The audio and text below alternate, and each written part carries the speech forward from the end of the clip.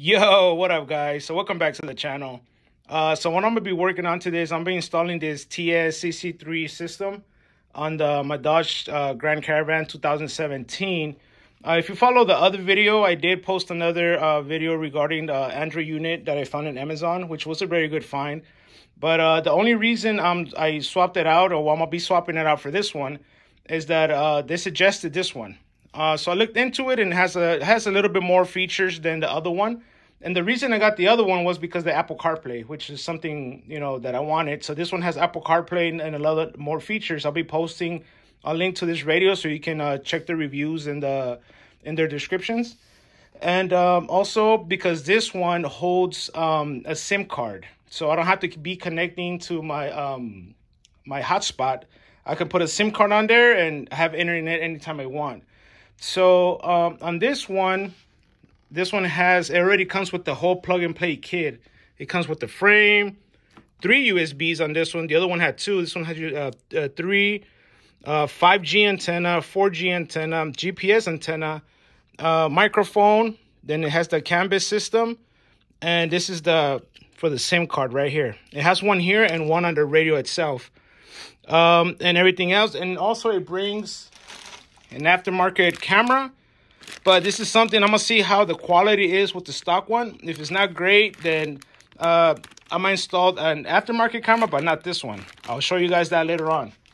So this is the system I'll be working on. So let me get to my van, get everything set up and hooked up, and I'll walk you through the process. All right, guys, so I'm back at the van. So I'm going to walk you through the process of taking off the OEM stereo. So what you're going to do first is remove this trim. So what I did is with the trim removal tool, just get it on the corners.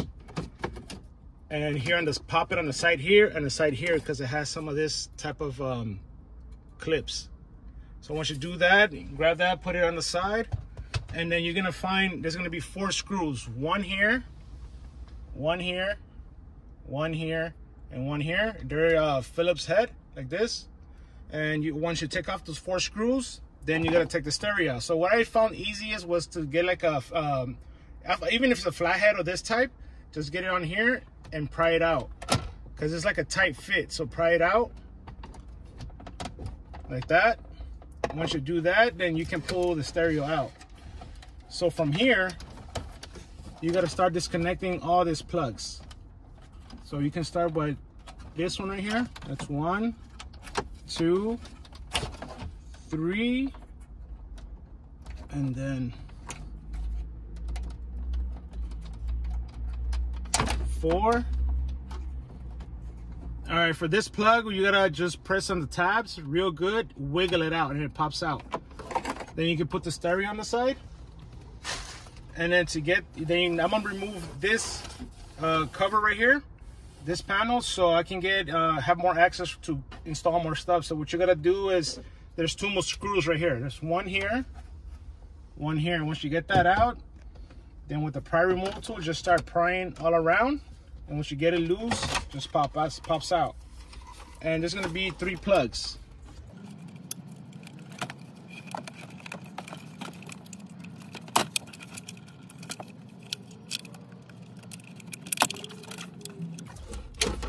Once you plug that out, then you have this. You have all this room to work with.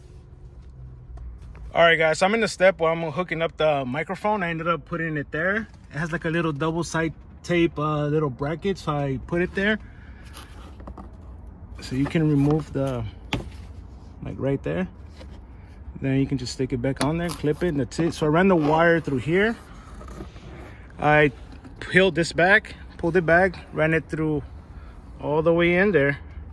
And to get it down to here, I came down here and I took off this panel. I took off this panel. It's a panel right here.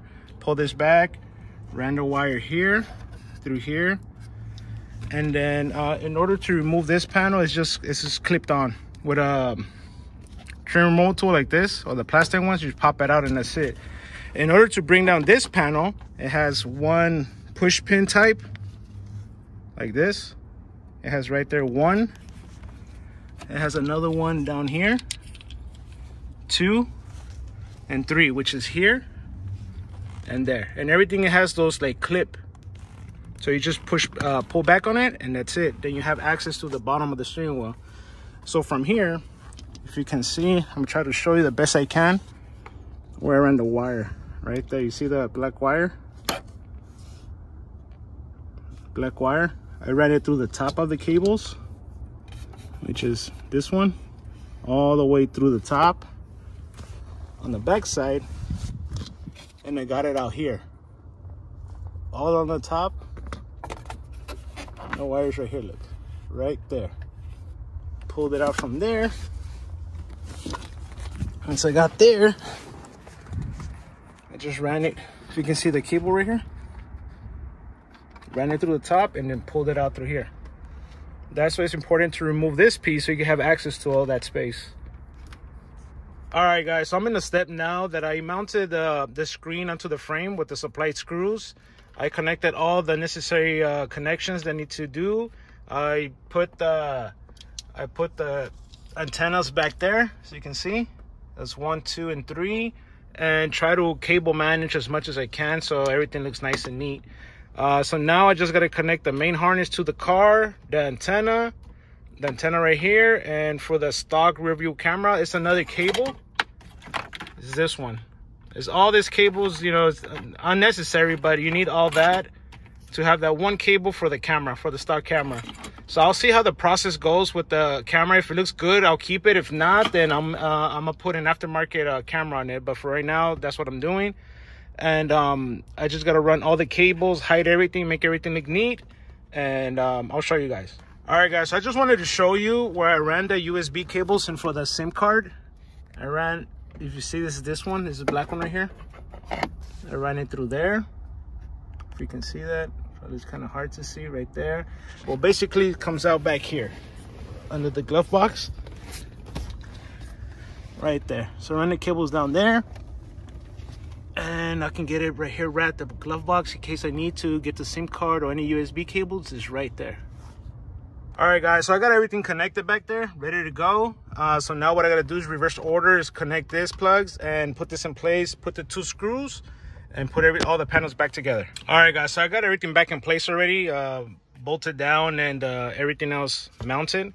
And I wanted to show you, I ended up getting the SIM card. Here's the slot for it. SIM card's in there already. So what you gotta do is just slide this thing over to the left, right?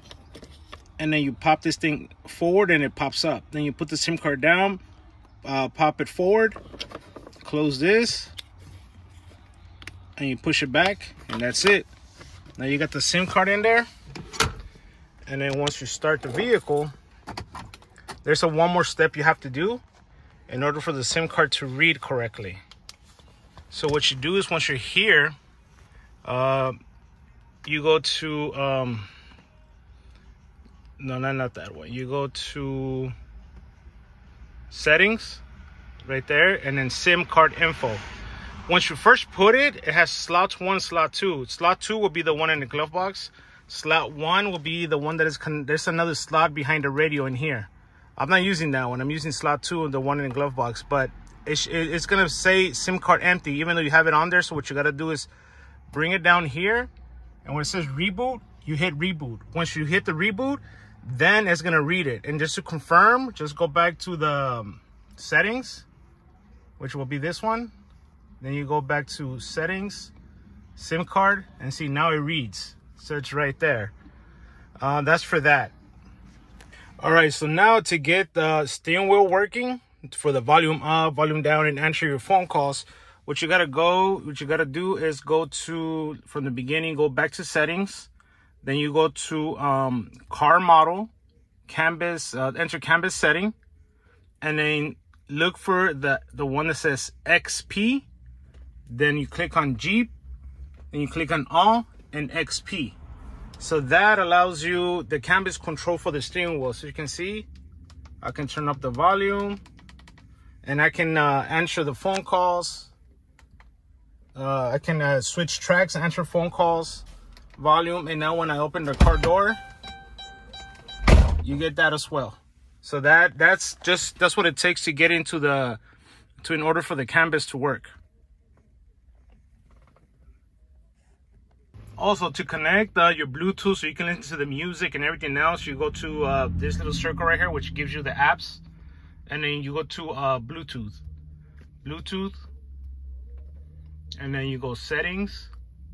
And here's where you start pairing the Bluetooth on this device. I already did mine, so I don't have to do that. And also I wanted to show you guys the Apple CarPlay. So you hit up CarLink 2.2. And from here, it connects to the Apple CarPlay. And there you go. That's how it connects to the Apple CarPlay, and you got everything else from here. And it's wireless Apple CarPlay.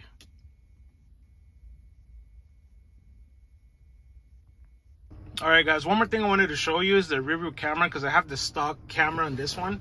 So the quality, I mean, there you go. You see the quality is not that great. It's kind of like hazy. The colors are a bit off.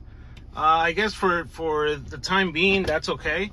But I'm not gonna be using the stock camera from the vehicle, the OEM camera. I actually purchased another camera, which I'm gonna be doing a full install with. It's gonna look like basically OEM.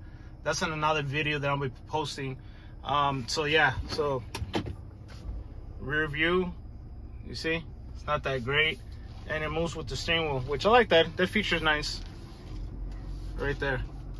Yeah, but I'm not gonna be keeping, like I said, the OEM camera. I'm gonna be putting like a different one that is gonna look basically OEM.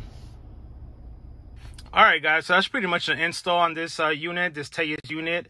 I have to say that I love the way this one works. The interface is much faster, less glitchy, and you know, it's just a better unit overall. The one that I ordered prior, I installed prior from Amazon, it's a good unit, you know, because I got it because of the Apple CarPlay.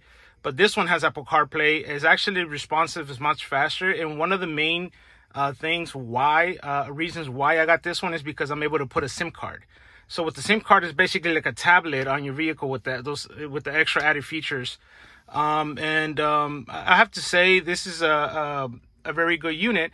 And just to let you guys know, when you order this one, it says it's for the Grand Voyager, which is Chrysler, but it's pretty much the same thing, because I haven't seen a Dodge Caravan with this unit installed, but as you can see, it's basically the same thing as the Grand Voyager. With that being said, don't forget to like, subscribe. Any concerns, comments, or questions, leave them down below, and I'll catch you guys in the next one. Peace.